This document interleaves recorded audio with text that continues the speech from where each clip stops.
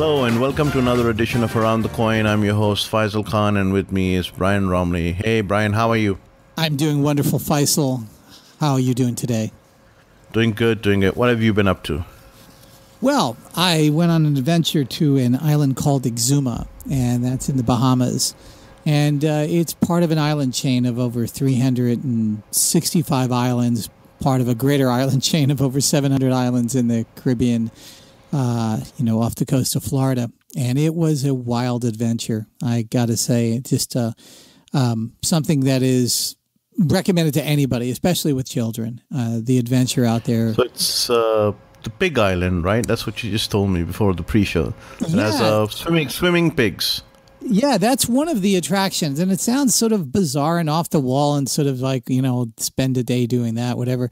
It actually is a very interesting history. When Columbus's crew came back, or some of the ones that stayed, the ones that didn't volunteer including, they brought pigs with them, and they brought chickens. And some of these pigs have been on the islands since then, especially the ones that ran away and got abandoned and shipwrecked and floated to other islands, whatever. And so they have a population of indigenous pigs that have become feral. They've gotten back to their roots, and most of them know how to swim quite well. Some even eat fish in the in the bays and some of the keys, so they can actually go fishing. I witnessed one pig grab a fish on the side and just started eating it, and that technically is not supposed to happen. It's rare. They tend to be mostly just eating greens. A lot of them will eat seaweed, and I watch them munch on that also. So they, the ones that don't see tourists very often. So it is a really incredible experience for anybody, and children just instantly take to this. They're extremely clean animals, very intelligent, and I'd recommend it to anybody. We also got to swim and hang with dolphins, and obviously explore the beaches and do a lot of snorkeling. It was just amazing. What were you up to, sir? What have you done? Been planning for the conferences coming up, so just a little bit of announcements. 28th and 29th of August, the Global Payment Summit in Singapore is happening, so we'll be there, and if you want to come and say hello, please do so. On the 30th of August, there is Startup Bootcamp, which is the Fintech Singapore initiative. I'll be speaking over there on the fragmentation of payments, so again, come up and say hello. On the 20th through 22nd of September, IMTC, which is the International Money Transfer Conference in Africa, will be happening in Nairobi, Kenya. So if you're going to be attending over there, please, as always, come and say hello. We will be having Kathleen Brightman, who's one of the co-founders of Tezos, on a pre-ICO show. She was here earlier on, I think a couple of weeks back, when she was doing her Tezos ICO, which is the second highest raise ever done on an ICO.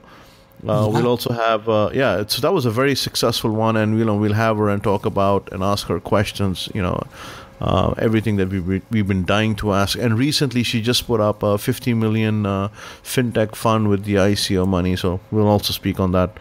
Also, we have Roemmele, who is a fintech recruiter based out of Toronto. She's one of the new pool of co-hosts on Around the Coin that we'll be announcing.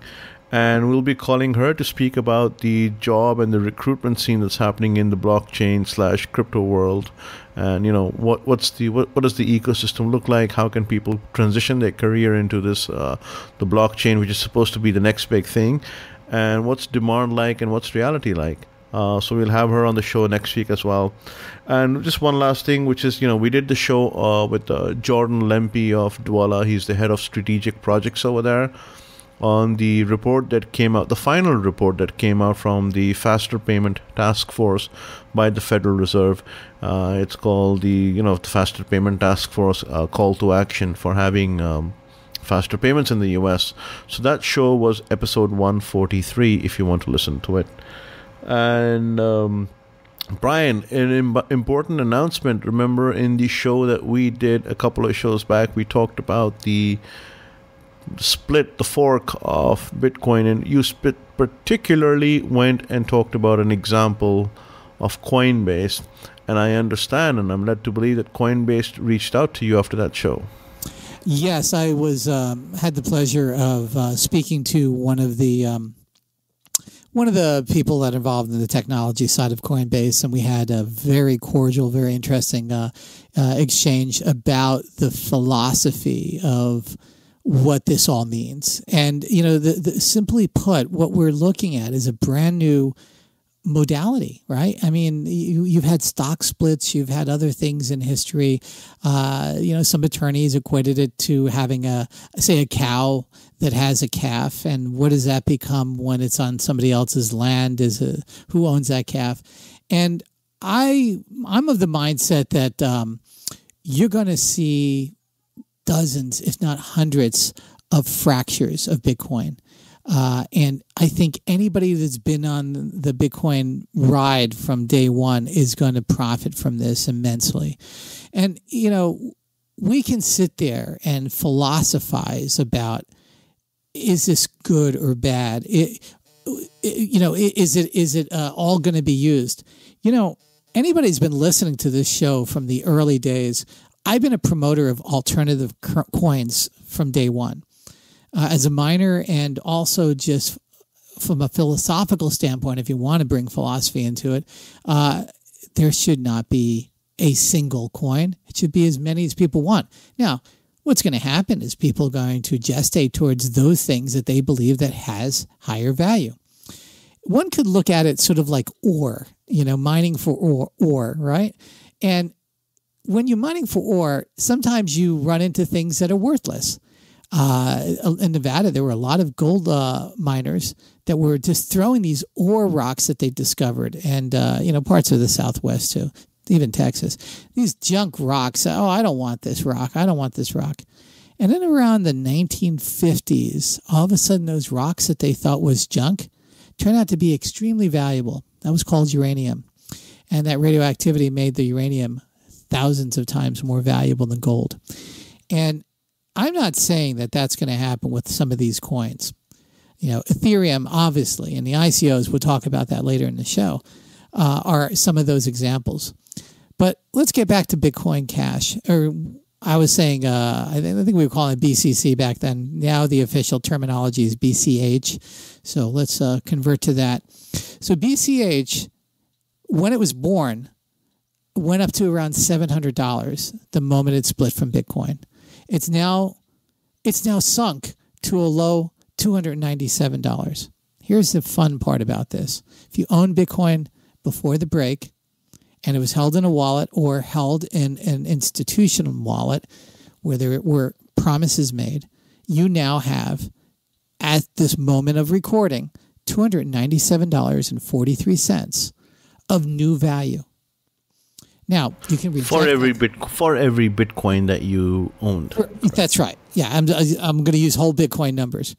Now, everybody said the world would end, Bitcoin would plummet, Bitcoin Cash would plummet, and the reality is, those of us who study game theory and history knew that neither was going to happen. Now, will one dominate over the other? Yeah, I think it's pretty obvious. It's going to be Bitcoin. In fact, I think in 20 years, when they look back, and hopefully they are listening to the shows that we've done. I mean, we're pioneers in this space. When they look back, they're going to say, wow, how did they ever not think that this was going to be the lead on this? And what are we calling it? The Bitcoin Classic? Yeah, I just call it Bitcoin, and I call the other one Bitcoin Cash. Or if you just want to be really cool, it's BTC versus BCH. But at the end of the day, it doesn't matter what you call it. What matters is that right before our very eyes, we're seeing the decoupling of the entire financial system, for better or for worse. I didn't bring it about. Faisal didn't bring it about. Nobody listening to us has brought it about. It didn't happen. Which brings me to another question. Today, as you already know, which is the 12th or 13th of August, Bitcoin hit a high of $4,195. I was actually watching it when I was doing it. It's about 4,009 right now as we are recording the show. Yeah. It's inevitable, and many pundits have been saying, there's a lot of news indicators, etc., that there is a correction, a global economic correction that will come. Maybe it'll start from the US, maybe it won't, most likely US, maybe China, maybe both. But a correction is coming nonetheless. A financial crisis is coming. Do you think this time we will see more wealth being parked on the Bitcoin / the blockchain than previously when it wasn't available? Faisal, that's a brilliant question. Great analysis there. You know, you got to really look at this from the point of view of even somebody with, very, small means, whatever you want to judge it as. When you look at what happens during a financial crisis, which is sort of one of the reasons why we're seeing Bitcoin go up. I mean, there's a lot of dynamic factors in here. Some of it is Ethereum. Some of those impacts of the ICOs are impacting Bitcoin, absolutely. Some of it is flight capital in parts of the world that are going crazy. You can look at Argentina and part of Venezuela, and parts of South America. There's all sorts of problems. Venezuela is interesting in the fact that there is still a tremendous amount of generational wealth that is not ill-gotten gains necessarily. Everybody just looks at this as like, oh, it's dirty money or whatever. Everybody's money is dirty. I don't care what population, what part of the world, everybody's currency has people that hold illegal cash. But in this case, you have people who are sitting there watching inflation eat away at generations of hard work. And they're helpless. They're totally helpless. That's right. A nugget of gold cannot be taken to the grocery store with a knife, and you can't shave off a little bit of it and say, okay, that's the grocery bill that I'm giving you. Bitcoin can do it, but the nugget of gold can't. Exactly, and there's even more than that. I mean, some people are contemplating the entire destruction of the financial and civic infrastructure in some of these countries, right? Some smaller countries are going to experience that, unfortunately, in the next couple of years. Some will surprise us. And, parts of this is even going to come to play in the United States and Europe and the quote-unquote developed countries. There are forces that are taking place that want, in some ways, to ferment a social disorder. And some people believe that that's the way you organize new civilizations. It turns out it's never worked that way in history, but we'll see. We'll see how they do this time. The bottom line is individuals that are in the water. Let's use the water analogy. You have people who all of a sudden have been thrown in the water, and they can choose to try to stand on other people to get air, or they can choose to find driftwood to try to hold on to. Now, that driftwood may not be ordained by experts as being a flotation device. It may not be considered a legal craft, but it does keep them above water. It does keep them alive. And in fact, if they find enough pieces of driftwood, they might have themselves a ship or a Noah's Ark, if you will, to protect themselves. And I think that's the best calling analogy. Bitcoin Noah's Ark? I tell you, I led here not by accident. That's a beautiful analogy, by the way. I'll give you that much. Thank you. But driftwood, I like that word. I mean, it is a saver. Anyone can get a saver, a driftwood rather than a Noah's Ark. That's right. But I guess I'm coming here by a point of purpose, and that is, yes, certainly we do need organized financial systems and all the different things that civic societies are creating.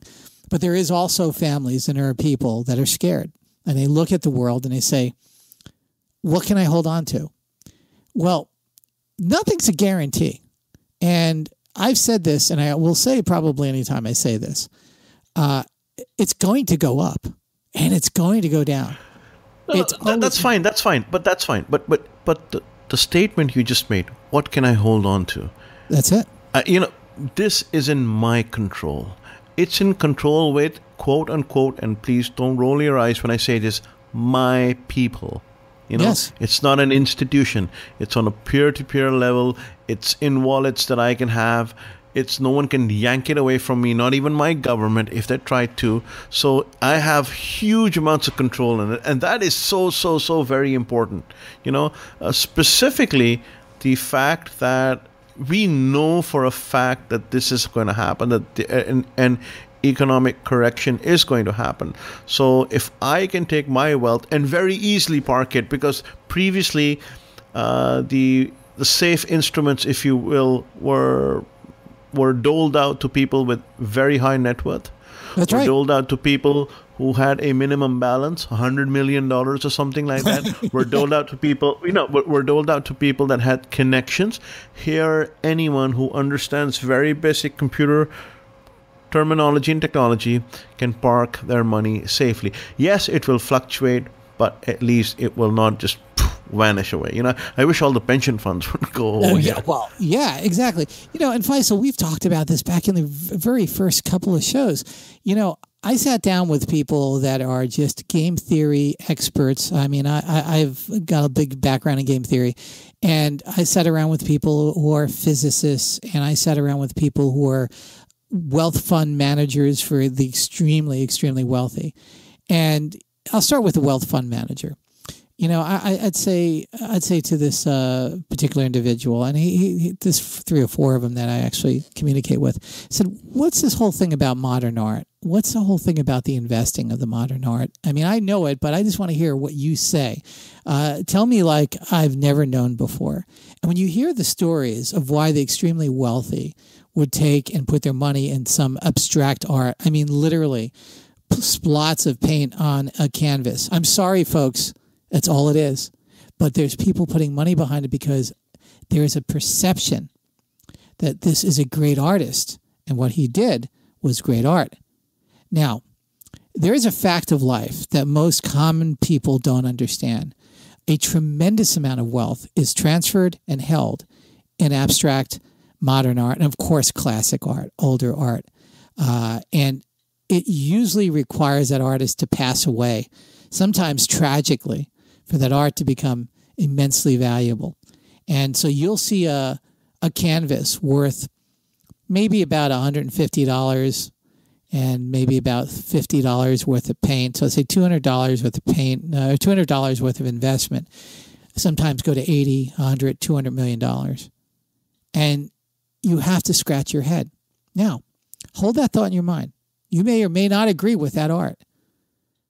And there's people running around today saying, how dare these people put their wealth in a thing that's nothing but a bunch of numbers? It has no intrinsic value. And some will argue, well, I can look at this art. You want to know something? 90% of modern art that's investment grade is not seen by anybody. You don't hang it up on the wall. You can't eat it. It's very hard to transfer that wealth in a downturning economy, yet somehow people hold wealth in that. And when you look at when countries invade other countries, you can look at World War II, World War I, but definitely World War II. The Nazis, the real Nazis, took over the wealth of those countries by going after their art and then going after their gold and going other things. Later on, they went after the currency, but they realized that the currency would become more or less irrelevant if they were truly successful in their campaigns. The art was there for a lot of reasons to go after. They knew that generational wealth was tied up into that. And again, it's all a construct in somebody's mind. So what I'm trying to do here is give people who have not really fully understood this phenomenon to take a number of steps back and to say, what does this mean for me? I don't invest in modern art. Can't find some starving artist, give them $10,000 for their latest work and then sit on it and then, go to Christie's and auction it off for $100 million. How do these other people do it? Because they're market makers. There's a whole organized group of individuals that decide what modern art is the right modern art and what isn't. And the rest of us is stare helplessly looking at this saying, what in the heck's going on here?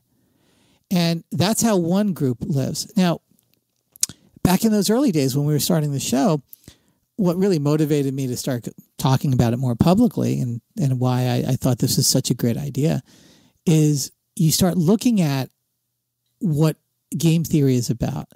And my study of the history of money, it started when I was a teenager, in the 70s, really. And I got to hold my very first Sumerian ring coin. And I realized this brass ring was an abstraction that somebody created, and they assigned a wealth to it. It was called a shekel. Shek, share of wheat, kol, value. Shek is share, and kol is wheat. And so it's a value. It was a value system. But it was an abstraction over the share of wheat. It took 2 generations. According to their own history in the cuneiform that they wrote on the clay tablets, it took 2 generations for that abstraction to become what we call now currency. And it was originally currency before money. Currency was about flow. Current is the root word of current, a flow of value. And their belief of what that looked like in their early days is much different than what we see as money today. I don't want to go down that dark alley because it's a bit dark because it makes us face what we're all doing in our life and what money is and the digital, abstractions on screens that could destroy us. Moving the decimal place one direction, let's say to the right, can literally destroy people. Moving a lot of directions to the left can make them ostensibly happier. And it's no different through all these societies. So now we move to Bitcoin. We move to other forms of abstraction currency. There's no difference, and this idea of full faith and value of a country, that is important and that is good. And I'm not saying that's going anywhere. But the full faith and value... Go ahead. In an economic crash, do the cryptocurrencies crash in parallel? Or does real money really move to gold and other precious metals and tangible commodities? In this day and age, I have to say that because in the last crash, there wasn't this option, right? In this day and age, you're absolutely correct. When there is a financial crisis, because I really think it's going to be more than a crash, it's going to be a crisis, and a lot of it is going to be brought about by politics around the world, and a lot of it didn't have to happen. But it's going to happen because that's what people want, right? They don't like what they see, and so they're going to tear it down, and let's see what they replace it with. But that's kind of what and it'll make sense a year from now what I'm talking about. In the meantime, what we call our financial markets around the world are going to suffer immeasurably. And there is going to be a flight to safety. And it's going to move in all sorts of directions. It's going to cause wild swings in, direct coins and alternative derivative coins and ICO type of arrangements, contracts, Ethereum. And it might permanently change the way we see all financial systems. Some of my friends that really study this, these are more the physicists and mathematicians. They have nothing to do with cryptocurrency. They just study it, and of course, they invest in it because they know logically. But they study it and they say, when the big one comes, what will resurface is this. And what this means is this cryptographic-based financial system. And it will wind up just like the way the cellular phone never came to some parts of the undeveloped world. It will become that direct democracy, if you will, of finance. And, those people who got onto Noah's Ark and protected themselves from the flooding that may come, they will be doing very well. I mean, I know individuals in 5-6 years ago, 500, 2,000 or 3,000 Bitcoins, 4,000 or 5,000 Bitcoins. They never let go of them. They're not technologists. They're not anybody elite. Do the math today. Listen, the bottom line is these individuals are telling me that Bitcoin's going to be moving to the $1 million mark. And that's just a number. It's just a number, yes, absolutely picked out of the air because it's a number that begs your attention. I think $4,000 should beg your attention. I think when it went down to $1,900 a few weeks ago and you were in that shoulda, coulda, woulda mode, it's going down. I'm glad I didn't buy. Now you're looking at it and and there's so many people that are bobbing up and themselves. Down. But there's so many people, Faisal, that are going to go up and down this thought pattern. Guess what? I'm going to show you my crystal ball. Bitcoin's going to go down. It's going to crash. All right, folks, definitely going to happen. All right, here we go again. Bitcoin's going to rise, and it's going to rise much higher than it ever did before. And then it's going to go down again. And that's going to keep going on. It ain't going to stop. because this is how this new system is going to work. Now, the opportunity for anybody is either to remove the volatility. That's an abstraction on top of Bitcoin. And some people may want to pay a value for that safe haven, new financial systems built around it. Some people may want this volatility. Why? Because I know people who spend all day trading going up, trading going down. Yeah, I mean, I can tell you a friend of mine, he has about just shy of, I think, 11 Bitcoins. And every day, religiously, he trades twice a day. His trading session lasts for about 2 hours, sometimes less. And I ask him, I say, what's his strategy? And he says he looks at things like, I don't know, candlesticks and moving averages and rabbit's foot, astrology, I don't know. crystal ball. It doesn't matter. But at the end of the day, I said, what do you do seriously? He says, man, I just wait for a $10 or a $15 move, and if it's $15 or $20, I take my cut. That's it. I've made $200, $300, $400 a day, and some days I lose money. On an average, 22 to 24 days of the month, he makes money. Sometimes he loses out. So basically, he nets in somewhere around the $8,000 mark, which is not bad considering. Not bad. Well, Faisal, extrapolate that amongst, let's say, 2 or 3 or 4,000 high-level traders in Wall Street. They're not immune to what they're seeing to this. And slowly but surely, some of them are either quitting their jobs or motivating their bosses. Or bringing their systems to do automated trading right here and beat the crap out of regular traders. Yeah. Yeah. And I get it, man. Yeah. So now let's just imagine that hasn't even happened yet to a greater degree. Now let's imagine when, let's just say 10% of the people that were normally trading stocks and bonds and other assets and derivatives of those assets. Imagine what Bitcoin is going to look like then. It's easily over $20,000 at that point, just because of the footprint of finance that would be brought into it. And why is it at Bitcoin? Because it's already established. It's a psychological thing. This is all psychological. It has nothing to do with mathematics, has nothing to do with the high-level thinking some people are trying to put into this. It is very much the limbic system. And guess what? That's the way humans have been since we started creating abstraction currencies. It's always been that way. The difference is we delude ourselves into thinking it's something much more complex than what it really is. And in the final analysis, when we look at it, we'll say, my gosh, this was very simple. I made this so complex. I made this so complicated. But what I'm trying to say basically is there's a lot of inputs that control the perceived value. Some of it is fear. Let's just say there's a whole lot of people in India and China that are going to wonder what happens because some of those folks are in the lower economic rungs and they used to have generational wealth in gold, right? Or silver or something of value. And that was their bank because their banking systems were untrustworthy. Now this modern generation is looking at it and says, Mom, Pop, let's sell some of the gold. Let's move into Bitcoin. And they do that first rise up where it moves $1,000 higher and they're $1,000 more wealthier in their currency. That's a big impact. Oh, then it goes down and then they get scared and then it goes up. If it's generational wealth, you don't really care. If you're smart, you take a step back and say, I don't care what the daily swings are. I know it's ultimately going to go to this destination. It's like being on the water. Spent a lot of time in the water the last 10 days. You're up and down and you know that you're going to get there, but the waves and the wind aren't always in your favor. But you generally know if you aim your boat and you guide it, and that is your ambition to move in a certain direction, it's probably going to go in that direction. Now, are there downsides? Oh, yes, there absolutely are there downsides.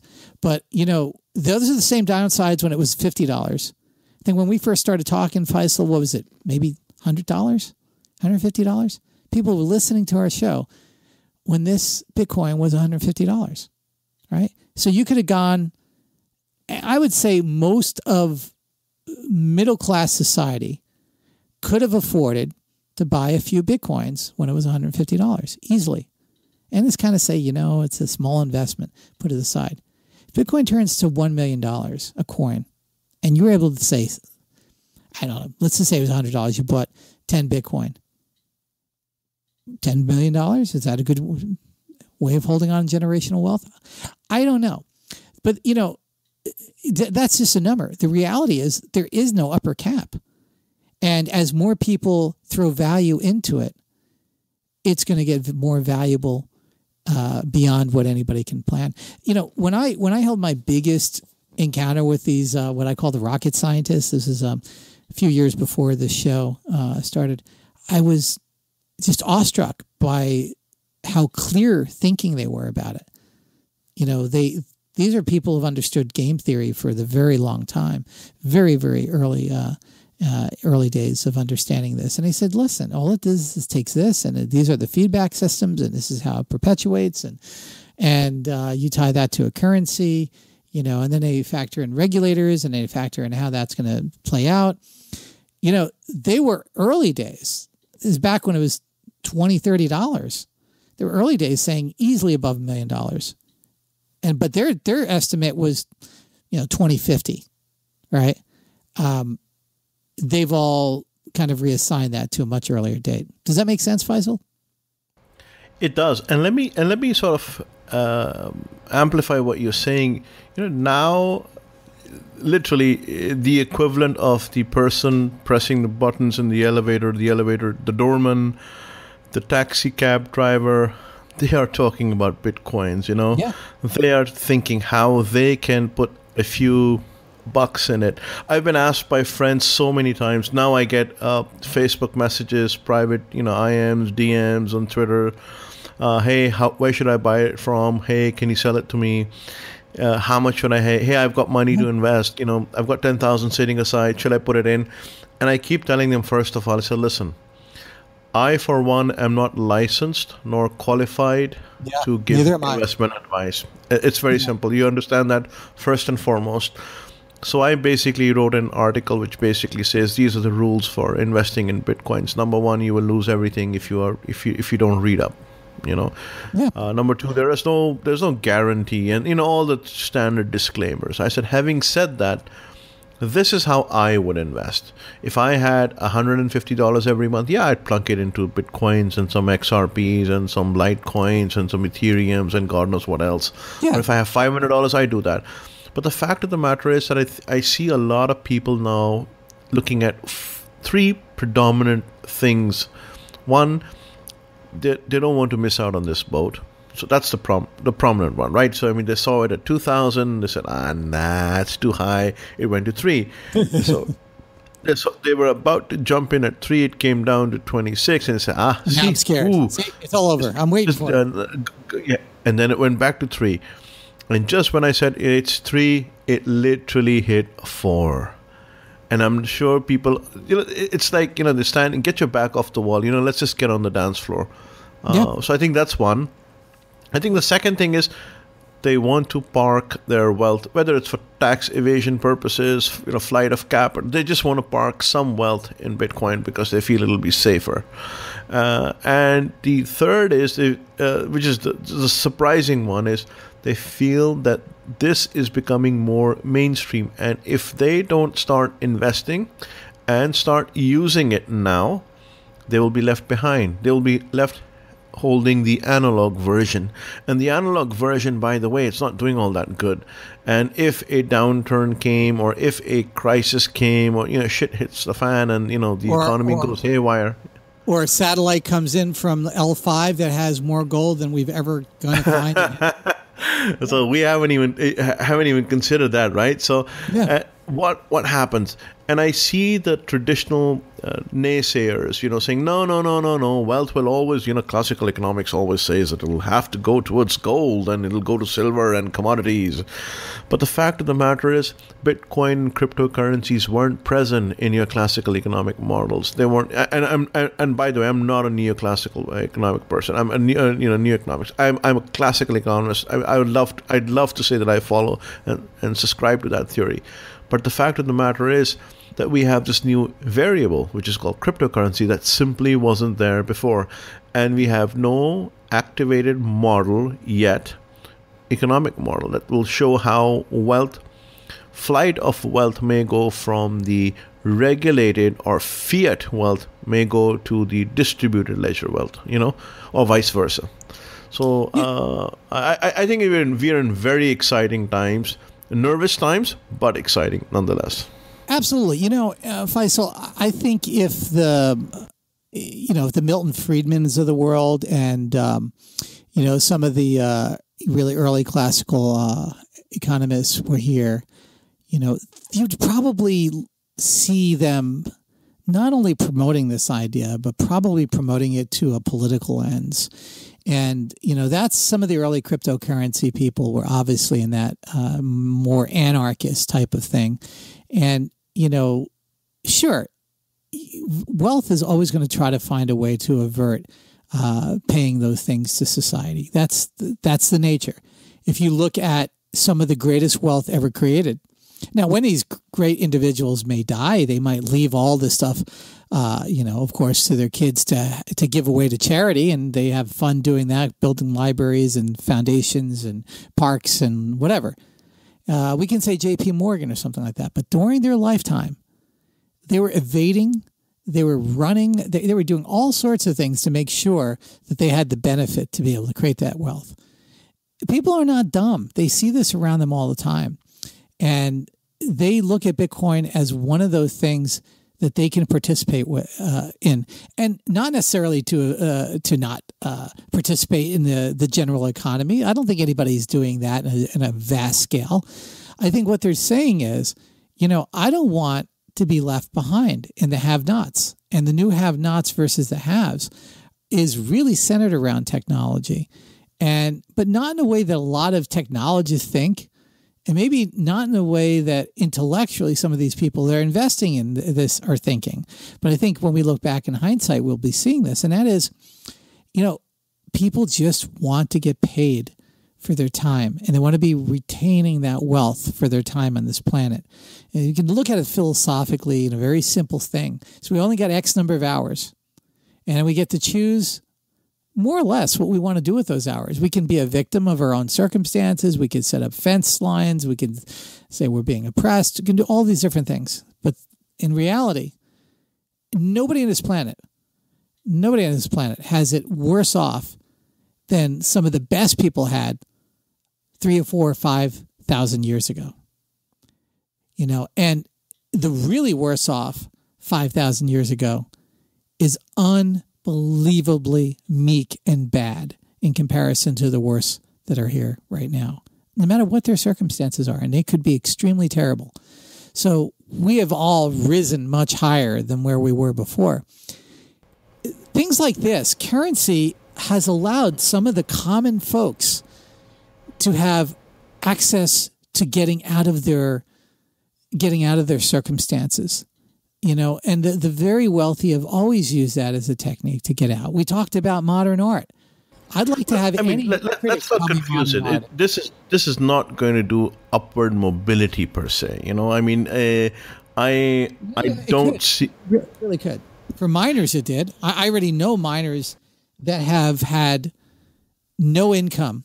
But Brian, let's look at the general overall picture of what the unbanked person is. They can't own a mining rig. So the upward mobility would be very limited. But I do see a serious existential threat, if you will, to serious flight of capital from the fiat ecosystem onto the crypto ecosystem. And there's nothing the governments will be able to do about it. Faisal, isn't it really just like the internet? Really, when you think about it, what happened to news and information? What happened when the internet opened up? Now, obviously, today there's a call to censor the internet because there's some news and information that are quote unquote fake or not fake. And we're on this side, we're on that side. You know something? The bottom line is we're going to find ways for people to communicate whether you like it or not. And ultimately, commercial companies are going to take a huge financial loss. The moment that they have acquiesced to anybody's request to remove somebody's speech, as hateful as it is, on the internet, They have now slid down a slippery slope that they will never recover from. Because once you say you'll remove one thing, you remove another and another. Then you have to create a committee. This is not new. Anybody listening to me, go back in history and see what censorship does. Anytime you try to create an open system and then you decide that some people are not welcome, even the most ugliest, most profoundly vile creatures, according to your definition, the reality is cosmopolitan societies, open societies like Alexandria was. Alexandria is a great analogy to where we are today in modern society. They were allowed to express any ideas. They were allowed to express any thoughts. They were allowed to bring any sorts of currency. They were allowed to trade anywhere. When the regulators wound up getting in there, the censors, first off, the censors came in. That came under that epoch, under a religious belief system. Oh, I don't like your thoughts about the afterlife or the deity that you believe you're going to meet when you pass on. Therefore, I'm going to kill you.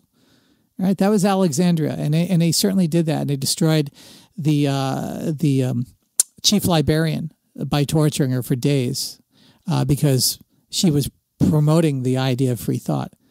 That moved to the Dutch. The Dutch actually controlled the world at one time because of their free thinking ways. Why am I talking about free thinking?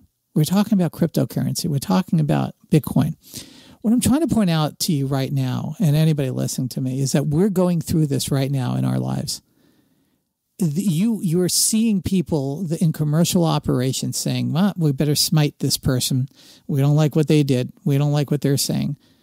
And we're talking about a community. It's a virtual community, but it's still a community. We talk about self-policing. We talk about all these things. The bottom line is, once you shut down any form of communication, you create a problem. And that's what the Egyptians, that's what Alexander the Great really understood. And he got that from the Egyptians, by the way. Egyptians were not the society that history would like you to believe. They didn't build pyramids by being beaten to death. Go and visit those, and you tell me if a slave can make those rocks as accurate. You can't. You would die. Thousands. There are not enough people in 5,000 generations to make those rocks as flat and as perfect. That was done out of an act of love. And anybody who argues against that has no reality in understanding human nature. So what am I saying? What I'm saying is we are at that precipice where the internet is now grown. People have a smart computer in their pocket. There are governments and there are corporations that were egalitarian. I won't even mention them. Anybody who's read the news the last couple of weeks and the last couple of months, especially this last election cycle in the United States, knows what the cries are for. Let's cut off these people. We don't like what they're saying. Fine. I might not particularly love anything that they're saying. It's not the point. The point is, once you assign a censor, once you assign a body of regulation, you have now created your own demise. This is how all societies wind up breaking apart. People get together, they form mobs, and they decide who the bad people are. And later on, those mobs are in control by people who are not the original ones, who may have had good heart, good intent. So you're going to say that the regulators or the financial regulators who come after Bitcoin is means to an end? Yeah, in some ways. What's going to happen is, and I'm more speaking now, I'm going to transition to ICOs, and I'm more speaking now to the idea that we need to have victims for regulation to take place. This is throughout history, the way it works. There has to be an aggrieved, then somebody has to come in and save them. Somebody ought to make a law, and then there's going to be big crackdowns. Thing is, the horse has left the barn. Unless you fundamentally destroy the society we've made up to this point, there is no turning back.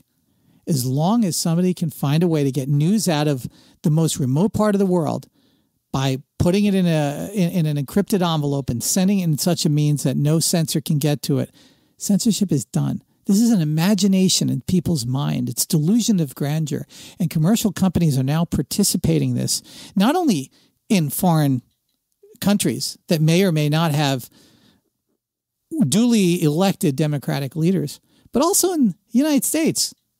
Oh, this person has to be demonetized because we don't like what they're saying. You know, we wrap it into things that make sense to us today. But when history goes back, the great leaders from Martin Luther King, Nelson Mandela, you can keep going backwards. The one thing that they always wanted was communication. You do not have communication when you stop somebody from speaking. Doesn't matter what they have to say. It's a fact that they're not beating you over the head.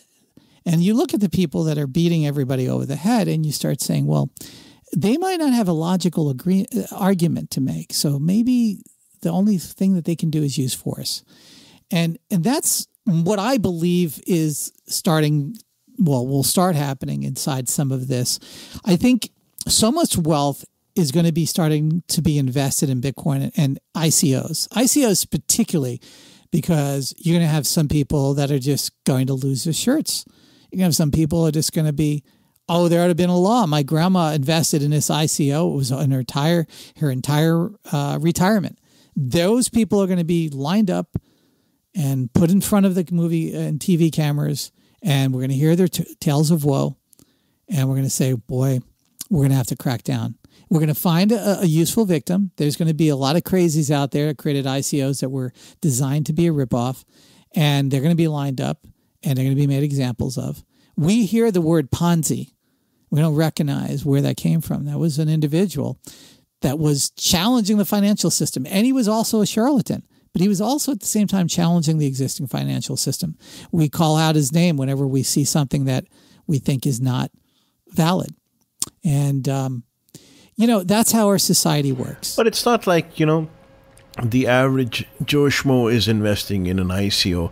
Investing in an ICO means, not yet, right? So at present, if you have to go after an ICO, you pretty much are, have cryptocurrency. You'll probably give them your BTCs, your Ethereums, and then get the other tokens, keep them in a specialized wallet, etc., etc. So if you're even slightly above the average grade of being smart, I think you would know what is right for you and what's not right for you, and you're taking a risk. And I don't think so I've come across anyone who's just said, hey, new ICO, let's just put all my wealth in it. Maybe some of them have done it. Maybe I'm sure there's an asshole out there who did that. But for the majority of it, no. We've covered this in shows before, but I think it's very important to understand where I'm coming from. Here's where I'm coming from. In our lifetime, access to labor will be near zero. We will live with robotics, and this is not science fiction, so inexpensive that it would almost be impossible to meter. We're going to reach an area of energy that will be so inexpensive and so less impactful to what we call the environment that it would be almost unable to meter. We're going to get access to mineral and ore wealth that has never been dreamed of, just by a handful of extremely small rocks we might call asteroids or meteors when they enter our atmosphere, but we get to mine them in most of our lifetimes that's listening to this. This is going to transform society, whether we like it or not. Now, guess what? If we on one side don't like that idea and the other side does, tough luck. One side is going to get it. So this is the race. The race that we're going to see in the next 10 years is who's going to get their first asteroid. Once that asteroid is captured and it's mined, all those things that we thought were really intrinsically valuable, let's just say some of the rare earth minerals that people are fighting over today, there are wars on this planet over those rare earth minerals. Have no doubts about it. If you dig deep enough, you'll understand why some wars are taking place. There are wars, have been wars over diamonds, gold, silver, lithium, uranium. I can go on and on. And now we go to the petrochemicals. Definitely wars over that. And that's about energy. All of these things are going to transform our society, whether anybody likes it or not, whether any organized group likes it or not. Cat's out of the bag, and there are people already doing it. Some we don't even know about. Let's just say there are people building rockets that can go to these asteroids that are not necessarily on anybody's radar. It's not just Elon Musk. And what I mean by people, some of them are governments and some of them are just individuals with a lot of wealth. It's not that unobtainable anymore. It's not that far out. And when that happens, the entire infrastructure that we call our existing financial structures change. At the same time, I don't think anybody needs to be woken up that we're in the middle of a social turmoil. And there are people that on all sides that want to impact us on old ways and old thinking. You know, they're going to go back to their root ideologies. Are you one of us? Which group are you going to join? You know, and some of them are archaic belief systems that span back in a time when people, if they were lucky, they moved 3 miles from their village. And somehow we're going to apply that to this world that we live in. And, you know, and the other people on the other side of this, you know, we're going to join one intergalactic government, and we're all going to sit and sit together. Yeah, that sounds great. Who's at the top? Well, we're going to vote him in. Really? That's how it works? That's how it always starts. So, I mean, we have all of these things to think about. And again, I'm not for or against this. Here's what I do. I will say I do believe in. I believe in that individuals need to be able to thrive. I believe that every human being wants to have a better life. And I don't think most human beings, in fact, I would say a vast majority of human beings don't want to do bad things to survive, whatever bad is and how you judge that. There's a universality to that in every culture. We know what bad is. We know what good is. We don't need a government or a religion to tell us. We don't need 400,000 rules and laws to tell us. We don't need religion to tell us. And that's not anarchy. I'm not promoting that either. What I am saying is when you start putting all these things together, we have the internet. That was phase one. We have a vast sharing of information. At the same time, we have people that want to shut it down and build little subsections of the internet. Let's call it inside of Facebook and Twitter. And don't you dare raise your voice this way. And don't you dare say that on any side. And I want to create a safe space. Well, that's nice. And ultimately, you pay a price for that. That's all I'm saying. It's more appropriate, I think, the last couple of months than any other time in history to really be contemplating this. Now, tie that to currency. Tie it to value. When you have a government that, I won't say any specific government, let's just say south of my border in the United States, that decides to give itself a bit of a political and philosophical and historic lobotomy. There's a guy or a gal, a mom or a dad, a grandma or grandpa that's out in the field working. And they look up, you know, remove the sweat from their brow at the sun, and they look around and they said, I don't know what they're doing up there at the Capitol. All I know is when I went and got food last month, it took me 10 different slices of this thing we call coins, and now we have to have 50 of them. But I ain't making 50 more than I did the week before. That is what people feel. And when you start feeling that on a mass scale, people are going to look for the driftwood. They're going to look for the Noah's Ark to get their family on. And that's why these things are going to start happening. And like I said, as the economies start falling apart because people don't know what their wealth is going to look like, because they don't even know what their job is going to look like. I'll give you a good example. Good example is you ask most people in technology, and if you read most of what goes around on Facebook and Twitter about the elites that exist today, the elites are not the blacksmiths or the horseshoers of the late 1700s, because at one time they were the elites of society. Today, those elites are the people who code. I happen to code, so I can say this. You need to learn how to code if you're going to make it by in this new economy. You who work with your hands making things in Detroit, you're a has-been. Yeah, you're in the middle of the Rust Belt. End of days for you. Yeah, so we're the ones controlling the economy. Well, here's the problem. In 20 years, that skill set will be more or less irrelevant by artificial intelligence. Most of that coding is going to be done by machines, and they're going to do it much more effectively. Then what? What do you want your kids to study then? What's the next skill set? By the way, I've thought about this a very long time, and I know people have thought about it much deeper and much longer than I have. And they take a step back and they say, well, if you're seeing the unbuckling of society and people out in the streets, you know, beating each other over the head over some ideology and raising different flags of tribalism, you know, you're to that tribe and you're with that tribe. take a couple of steps back and see what's really going to happen when people wake up and start understanding the possibility of everything that we thought that was going to create wealth is not there.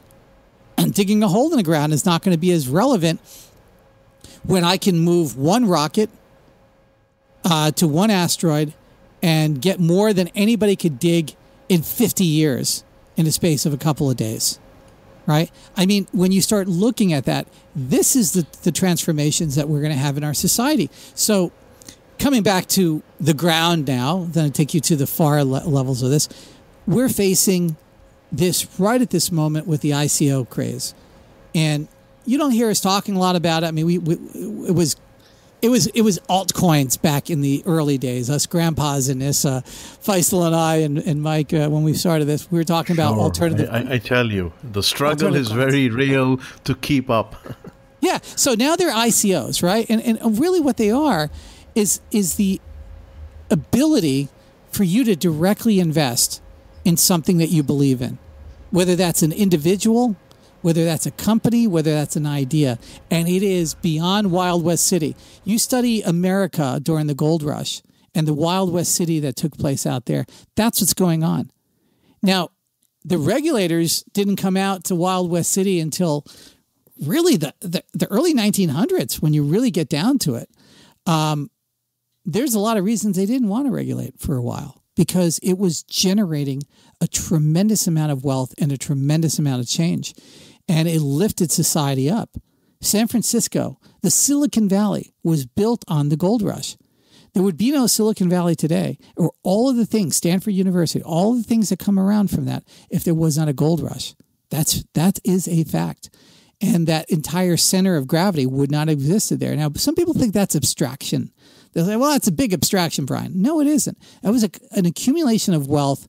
Second generation wealth said, let's start funding. Third generation wealth, that started a lot of the early VCs. Very important to understand. Prior to that, the concept of the VC that we know today really didn't exist. The Dutch created the basic idea of that with contracts of insurance and limited partnerships, if you will, but not in the sense that we have in the modern context. And before that, we can go Knights Templar, we can go back in history. We're experiencing that right now in our lives. It is unbelievable difference in the fact that individuals and not private groups can collaborate in this space. This is the transformation of society. There are some people who are in the fields right now with sweat on their brow, and they might, in fact, somehow on their smartphone connect to an ICO that resonates with them. And all of a sudden, they're not in the field anymore. This is upward mobility 101, and it will impact some people's lives. Will it wind up impacting people in a negative direction? Of course. Absolutely. Bitcoin will possibly go down near zero. It's a possibility. Yeah, I just said that. But it's a possibility it's going to go up much, much further than I could even speculate. ICOs could crash. Regulators could make it all illegal. People are going to go into jail. All kinds of things. But at the end of the day, we're experiencing that. So you take a couple of steps back and not be a mania on this, although it is a mania to a certain extent. Take a few steps back and you say, what does this mean? It means the old order, right? I'll give you an example.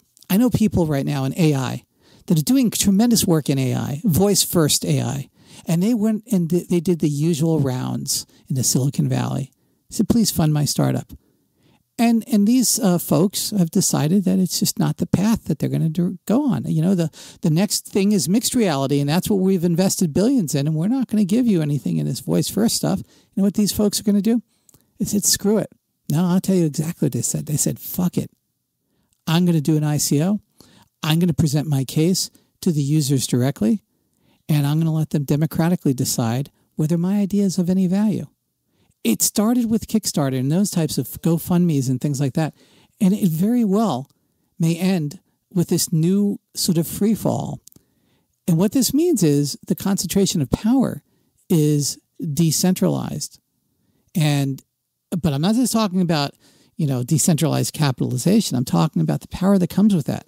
The people who put money into companies are, in fact, picking the winners and losers. And the people who are censoring people are picking winners and losers. And that is antithetical to what formed the internet and the ideas around the internet. So if you study history long enough, you understand the human spirit transcends all of this. They transcend every religion. They transcend every political system.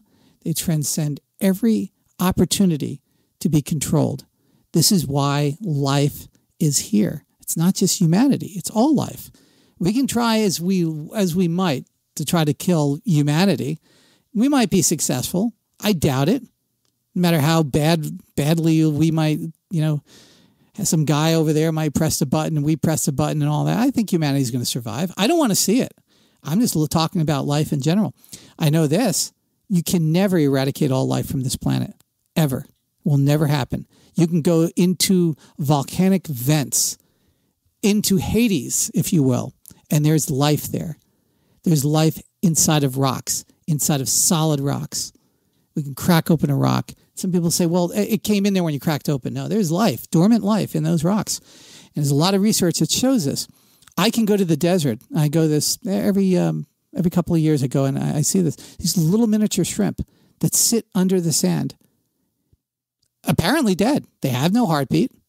They can't breathe. Under the sand. Are they eggs? No, they're not eggs. They are dormant shrimp. They call them fairy shrimp. They are magical in a way. A little water, a little sunlight, a little cooling down. They rise up, they reproduce in a frenzy, and they go down and they wait for the next time. And sometimes they last a few generations. Sometimes they don't. Some scientists disagree with that. They think it's just one generation, they die off. New research, and I was there watching this research the last time I visited, has proven by looking at the DNA evidence that these shrimp some have done 50 generations. It's not 50 years. Sometimes this could be 100 years. So life is going to survive. But in the middle of all this is this turmoil. And I think, Faisal, you and I talked about this pre-show, and we've talked about it, many other shows. I think we're going into this direction to sort of maybe help people understand that all of this chaos is probably going to happen. It's probably going to affect everybody that's hearing my voice, no matter what part of the world you're in. And I'm not saying go dig a hole and doomsday prepper. You should do that anyway. No, I'm just kidding. Why? Because it's inevitable. I mean, nobody is going to stop the cycles that take place in and one is due, because 8-year cycles. If you believe Ray Dalio and what he says and everyone else, 8 years have gone by since the last cycle. We need a depression. There's also 100. Yeah, there's a 100-year political cycle. There's a 500-year political cycle. But we're running out of time. But Brian, we'll take this next week. But it's a great show. I think it's important for people to know that Bitcoin is an alternative. But as with everything else, please refer to our disclaimers, which is you invest with your own risk and your own money and your own your own conscience. So don't take whatever we say. I want to make it clear. I'm a rank amateur. I'm a student. I'm an expert in nothing. All right? That's my grain of salt. Either you resonate with what I'm saying and you want to research it, or you don't. I mean, you can... Please read. And even the pundits, the pundits and all the gurus, and be careful, because everyone's a guru these days. That's the power of the internet, right? The great equalizer. Instant guru, and I think the best thing we can do is to create this awareness and dialogue. That's why we went a little deep and wide on this, is to try to understand the backdrop of all this is taking place. I believe that we need to organize as people. So I believe in governments. I believe that you need banking infrastructure. I believe that you need elected representatives. I believe that you need regulation to a certain degree. So, this has nothing to do with current politics. And I got to say, I probably disagree with most political organizations because ultimately they believe that, like religions, that they are the end-all and be-all of what they are professing. And I think anybody that wants to profess absolute knowledge is absolutely wrong, and I think we're in that world today. I don't know about your parts of the world, Faisal. I think you probably see it a little bit more than I do, but this absolute knowledge, it does not exist. We're all students. We're all on this journey. We can use history as our guide, and that's all I can say with people. But between now and the next show, you might start seeing some ICOs go into the stratosphere. We talked about, one of the second most invested ICOs. in the next couple of days, we might see ones that will make that look minuscule. And there are going to be a lot more after that. And we'll probably have more shows about it. We're going to have more people that are much closer to it. And, not only just that, there are more, I would say, colorful ways of now interacting with us. Yes. We are now thinking about, do we do a live show now that there's Facebook Live and there's so much else to do? Do we launch a YouTube vlog? Give us your suggestions. We're open for all. We're looking at how much time we can carve out. And until next week, Brian and I are off the mic, and we'll speak to you next week. Take care. Thank you.